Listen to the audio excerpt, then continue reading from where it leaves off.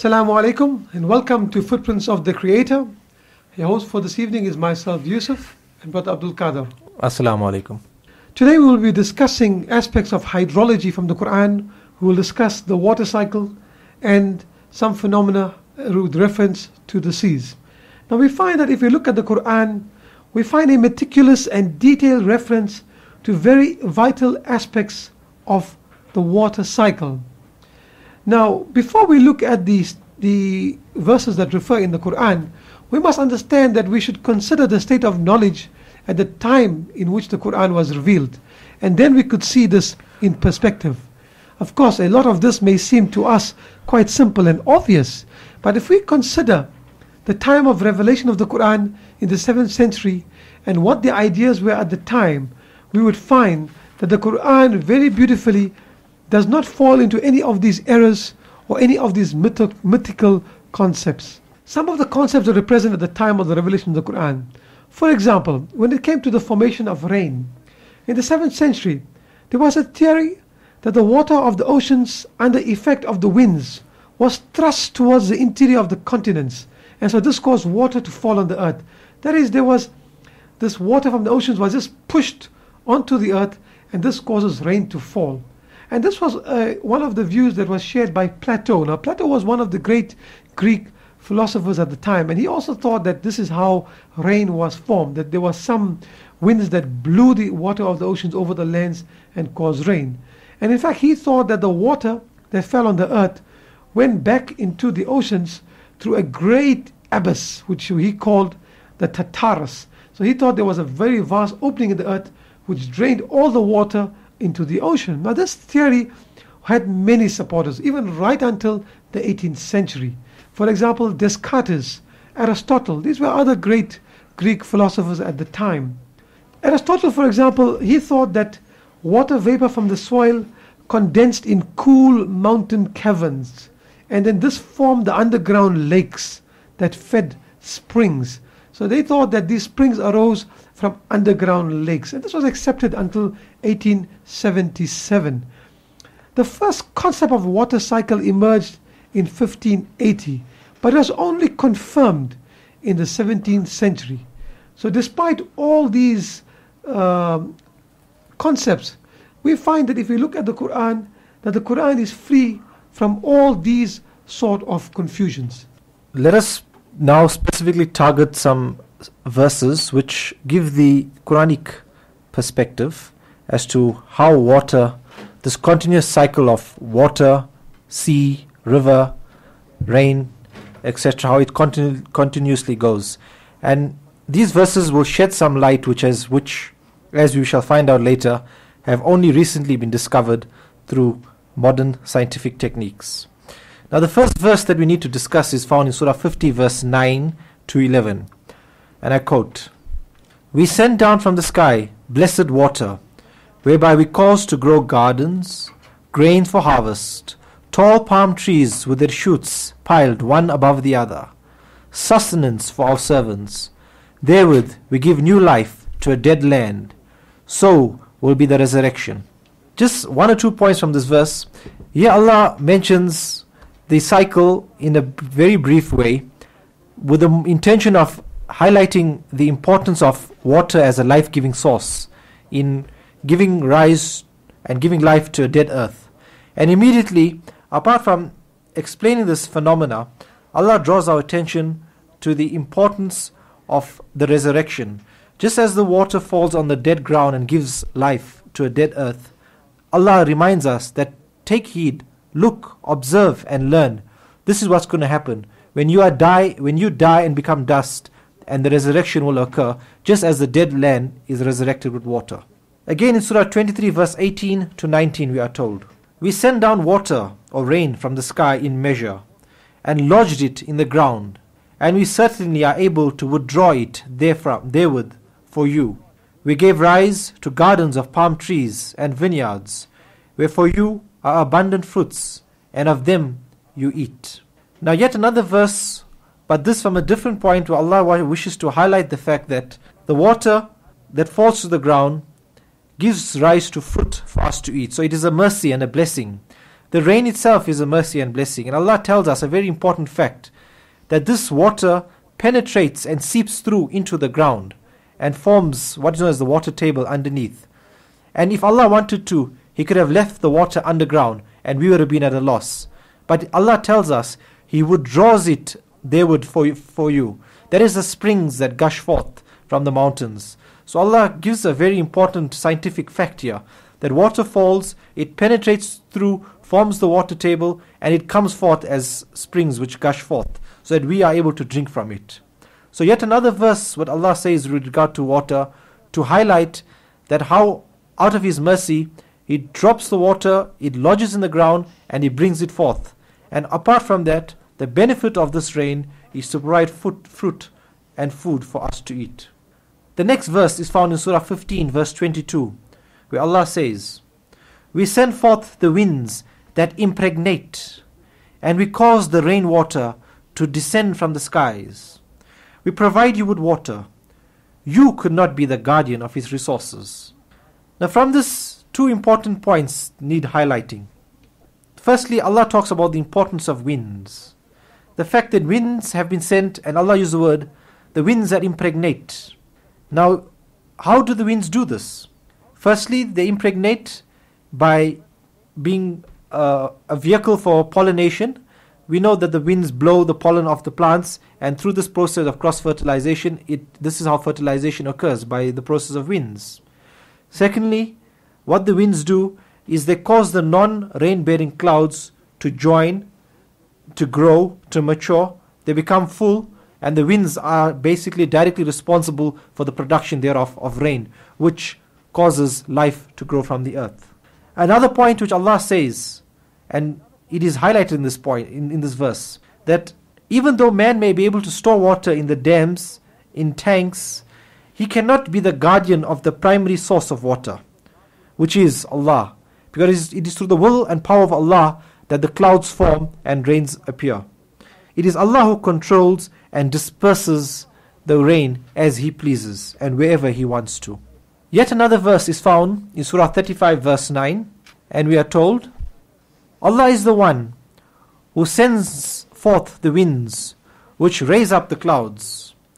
We drive them to a dead land. Thereward we revive the ground after its death. So will be the resurrection."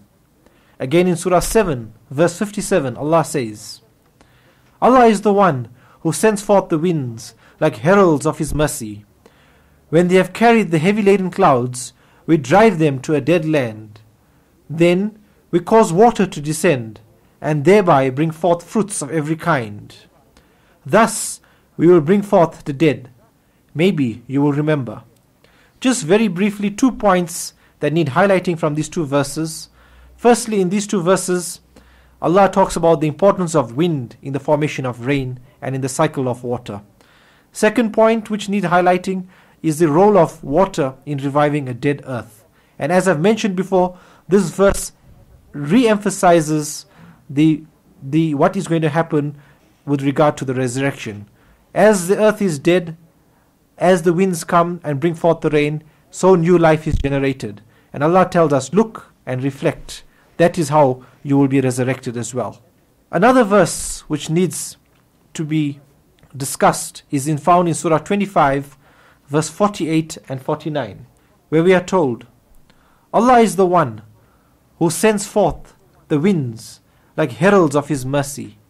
We cause pure water to descend in order to revive a dead land with it, and to supply with drink the multitude of cattle and human beings we have created." I think a very important point there is that Allah says He sends down pure water. And if you consider that the water that evaporates from the earth, a vast amount evaporates from the oceans. Now the ocean is salty water. And yet because of this procedure, Allah takes the water that goes up devoid of the salt and comes on as pure water, which is for us to drink. So it's quite beautiful. And the fact about the winds, I think just want to make a point that, as you mentioned, the importance of wind, that they create air currents and they cause the global cycling of air. And they're responsible for the variation of weather, for the variation of climates and so on. And this is highlighted in a number of verses, as you pointed out. Yes, now we've mentioned the fact that the winds do definitely play an important role. It is like we said, Allah mentions important facts and scientific phenomena. It is for us, as he says, to reflect and remember his bounteous graces and mercy on us. Another verse which Allah says in Surah 45 verse 5, we are told, and in the provision that Allah sends down from the sky, and thereby He revives the ground after its death, and in the change of direction of winds, there are signs for people who are wise. So again, Allah asks us to ponder on this marvelous phenomena which controls the water. Surah 13 verse 17, again we are told, Allah sends rain down from the sky, so that the rivers flow according to their measure. The torrents bear away an increasing foam. And again in Surah 67 verse 30 we are told, say, do you see, if your water were to be lost in the ground, who then can supply you with gushing water? I think just to make a point there that, the rains washing down the increasing foam, I think there a very important point is being highlighted as well. We find that the importance of the rivers, that they cause soil to be carried from the mountainside, from the various rocks and so on. And this soil is very rich in the various minerals and elements and so on. And because of this river washing it down, it causes it to be washed down and passes on to the soil, and thereby gives fertility to the soil as well. Yes, this definitely helps in man's fertilization and in his farmers with regard to growing plants and fruits. Again we are told in Surah 39 verse 21, hast thou not seen that Allah sends down rainwater from the sky and led it through sources into the ground? We need another important point that needs to be highlighted. Allah says that apart from the rain just falling, and as he said, He lodges it in the ground. Now if that were to happen, then man would not have been able to tap into any source of water for irrigation and even for his own drinking. But Allah says, out of His mercy, He allows the water to gush forth in springs. We know the cool, crystal clear water. Any one of us who've been to the Drakensberg or to the mountains, the spring that flows and finds its way to the ocean until it becomes a mighty river. It is through Allah's mercy that the water which is lodged in the ground is brought forth in the form of springs, so that we are able to derive benefit and gain our drinking water therefrom. And we can compare it to the beliefs at the time of the revelation of the Quran of the source of the springs, that they thought they were underground lakes, which we don't even know how they explain how they arose. And in this verse Allah beautifully shows that the source of the water is from the rain that penetrates into the ground and accumulates at the bottom as well. Yes, that which results in the water table and then the springs forming. Finally, the last verse is found in Surah 36 verse 34, where we are told, therein we placed gardens of palm trees and vineyards, and we caused water springs to gush forth. So all these verses stress some very important points. I've mentioned the importance of springs. The second thing I've mentioned is that these springs are able, from these springs, we are able to derive water for us to drink. And thereby man can irrigate his land and plants. A final verse is found in Surah 39, verse 21, where we are told, hast thou not seen that Allah sends down rainwater from the sky and led it through sources into the ground? Then He causes sown fields of different colors to grow. So here again, Allah emphasizes the importance of the water penetrating into the ground. That is the actual source of the springs and the rivers that gushing forth. There are no natural lakes found underneath, as was believed before. It is the process of rain penetrating through and accumulating and finally bursting forth as springs. And this is what Allah, all these verses I've described, they are very, very important points which Allah mentions. He mentions the importance of rain, importance of wind in the formation of rain.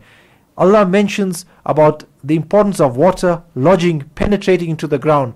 And it is from this penetration that we get the bursting forth of springs which man can use and utilize for his benefits. And Allah says that this rain that He sends, it's pure water from a salty ocean. And in this pure water we derive our benefit both to the earth that is dead and gives the resurrection, and both for man's benefit in drinking.